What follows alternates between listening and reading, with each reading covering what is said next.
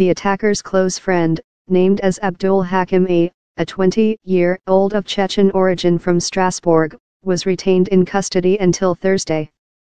He was arrested by heavily armed, masked police on Sunday at his home in the eastern city. Police recovered 7 cell phones during a search of his home but were unable to locate the main phone he used most often.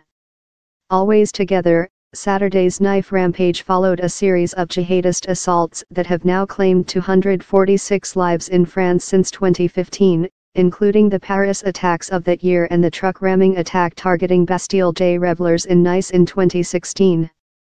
Azimov's family later moved to Paris, where they were renting rooms in the 18th arrondissement.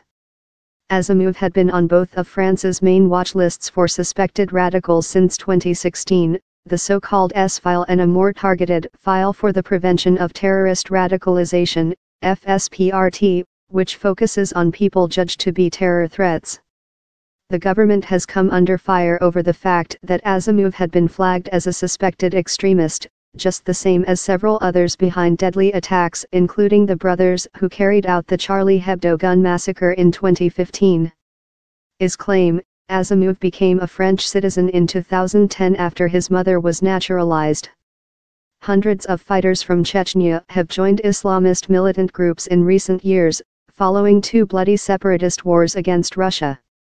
Amok, the IS propaganda agency, released a video Sunday in which it claimed responsibility for the attack, with footage claiming to show Azimov pledging allegiance to the jihadist group. In Paris, witnesses said Azimov walked along stabbing people and yelling, "Allahu Akbar, God is greatest."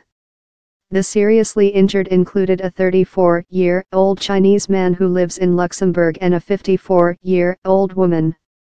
2 others were lightly wounded but all 4 are out of danger. The 29-year-old man who was killed has been identified as Ronan, whose neighbors in Paris's 13th arrondissement posted a letter announcing his death in the hall of their building. Eric Guinard, a nearby restaurant owner, described him as discreet, quiet but always smiling. It was like a smile was part of his DNA.